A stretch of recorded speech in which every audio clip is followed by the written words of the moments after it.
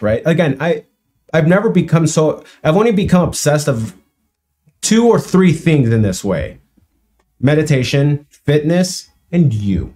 Oh, cute, right? Yeah. No, but like fitness, right? You start getting into it, you start looking up everything and every little thing. Yeah. I had the same experience and then some with learning about meditation. Yeah. Right. So like on that, like what I started doing was so with like the guided meditation you talked about, a similar practice, every time I noticed myself thinking, I would just count. I was like, oh, thought twice. Cool. And then you just keep going, another thought, 3, like, and you just count. Yeah. And so how do you feel like that helped your thoughts when you're not meditating, or helps? Yeah, I think I do think it slows down the monkey brain for the rest of the day. Monkey brain. That's what they call, that's the term in Buddhism. The monkey brain, it's all of these thoughts just swinging around. Just swinging around, right. Okay. Oh yeah, during this time I also got super into this philosopher named Alan Watts. People in the comment section might know about him. Alan Watts. I'll show it.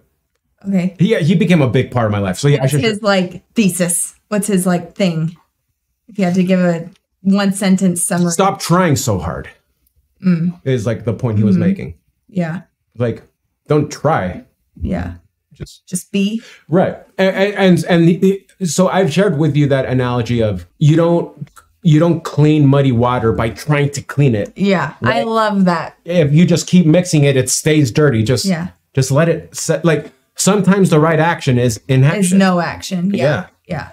And I think meditation gives you like a practical way to just be like, I'm paranoid right now, but action actually might be the wrong thing. So I'll just feel this. Yeah. Right. Yeah. That's a big lesson. And I've shared this a little bit before that I've talked about with my sister. So she, just for people who don't know, she has really bad hip joints. So she had to have this insane hip surgery on both of her hips. They can only do one at a time. So she had one year, literally spent the whole year recovering, to have another one the next year. And she's just kind of getting her recovery to there. But it still is like an issue for her. But it's really painful. I feel like I'm kind of blurry. I need to scoot up. Oh, it's probably because I'm leaning in. Yeah. But it's really painful, really difficult. Like it's harder than a hip replacement. She's like, I'm jealous of people who get to just do a hip replacement, because her surgery is called PAO, I think. I can't remember what that stands for, and I can't even really remember what they do, but something with like, they want to keep her hip, her bone as long as they possibly can. So they have to like shave it and stuff. And so it's really painful. Sure. Really, really difficult. And it was incredibly hard for her. And just going through it, one of the things that her and I talked about once that was meant a lot to me was just the idea that pain demands to be felt. Yeah. And how that can apply to all types of pain, physical pain, emotional pain, anxiety. Yeah. That it has to be felt. And if you're going to ignore it and try to not feel it, and numb it, it's going to come out somewhere else. You have to feel it one way or the other.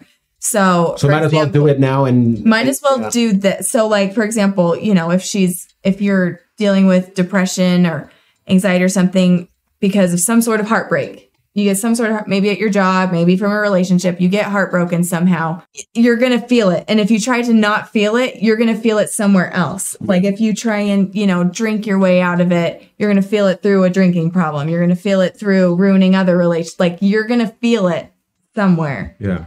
It has to be felt. And so, yeah, just kind of accepting that pain and just letting it be felt is like the best way, you know, is just getting, like our daughter says with the bear hunt song, can't go over it. Yeah. Can't go under it. That's hilarious. You got to go through it. Way to bring it in. Way to bring it in. There's this song, if people know, there's a song called Going on a Bear Hunt, and she sings it all day. All the time. And as you can't go over it. That's pretty, that's actually. You got to go through it. That's actually fantastic. Yeah. No, exactly.